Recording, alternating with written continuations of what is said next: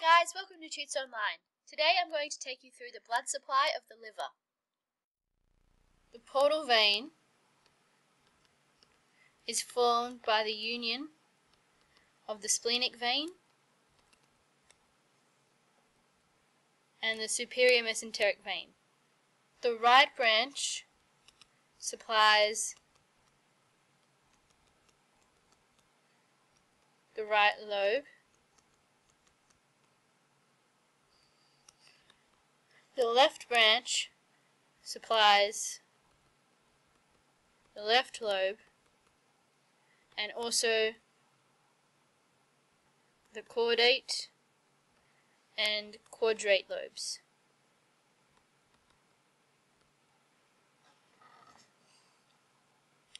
The portal vein receives blood from a number of structures.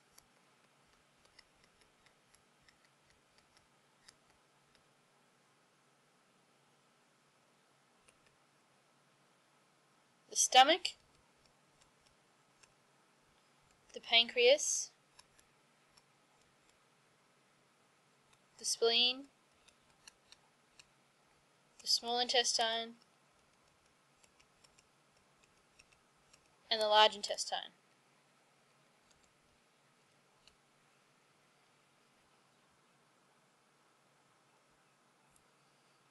Central veins.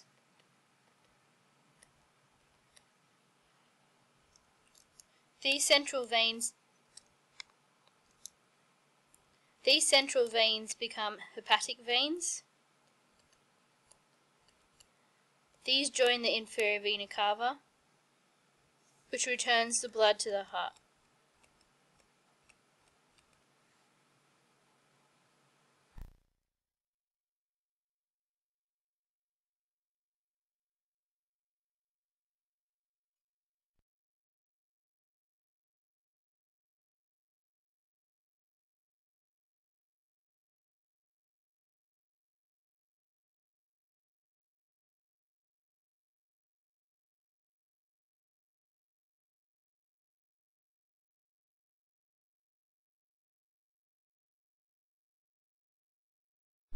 Here we have our splenic vein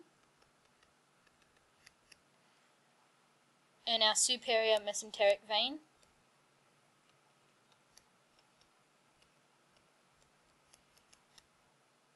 Coming up and forming the portal vein.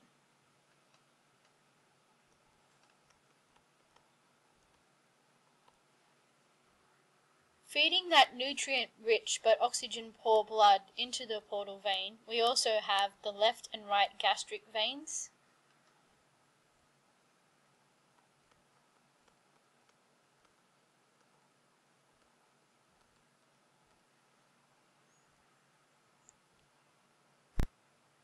As well as the inferior mesenteric vein.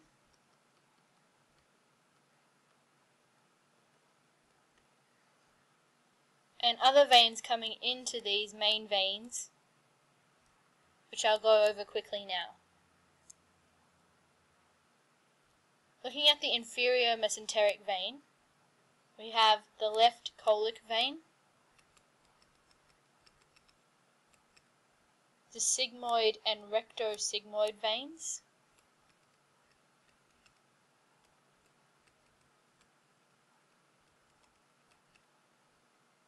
the left and right superior rectal veins,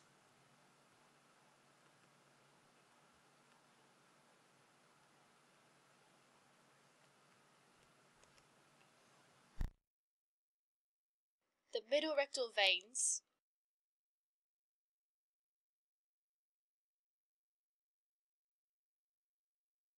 and the inferior rectal veins do not supply the portal system.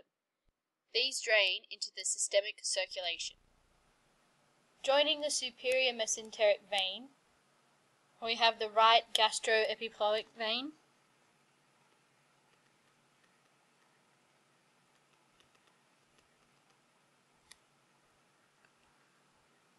the posterior and anterior superior pancreatico-duodenal veins, as well as the inferior of these veins.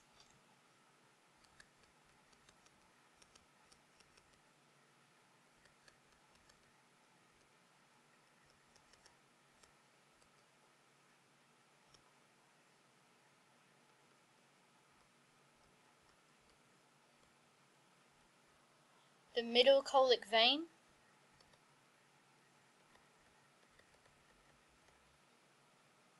the right colic vein,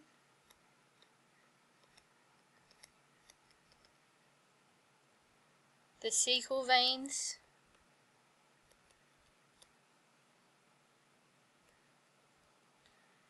and also the appendicular vein.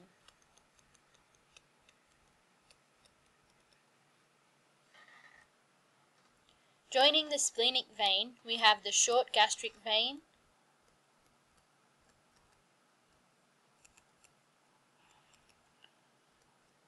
and also the left gastroepiploic vein.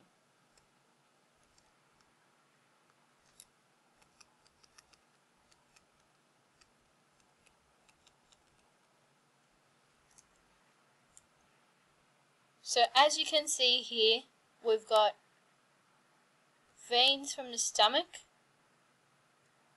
veins from the spleen,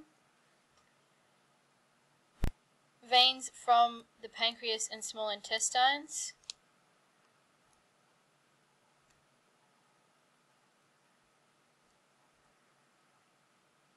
and veins from the large intestine.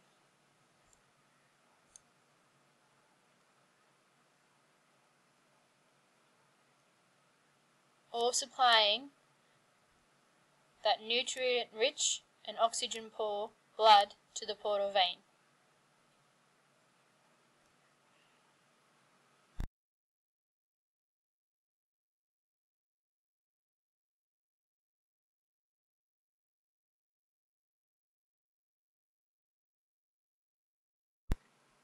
So we've seen how the liver gets its nutrient-rich but oxygen-poor blood supply. Now we'll have a look at its oxygen-rich blood supply. We have the abdominal aorta. Coming off that is the celiac trunk.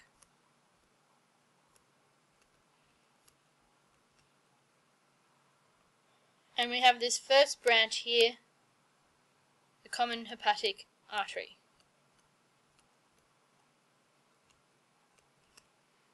This branches into the gastroduodenal artery and the right gastric artery.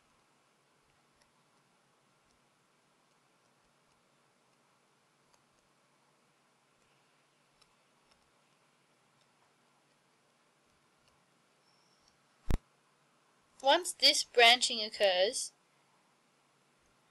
the artery is no longer referred to as the common hepatic artery, it is referred to as the hepatic artery proper.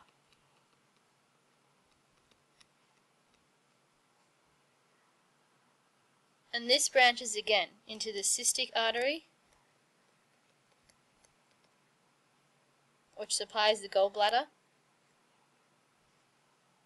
the right hepatic artery, the middle hepatic artery, and the left hepatic artery.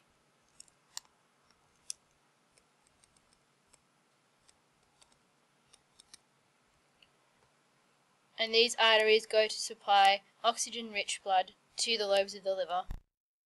And that about wraps it up for the blood supply of the liver. Thanks for watching, guys. I hope you enjoyed it. If you have any questions, please feel free to comment. Make sure you visit our website or subscribe if you want to learn more about the human body. Thanks, and I'll see you soon.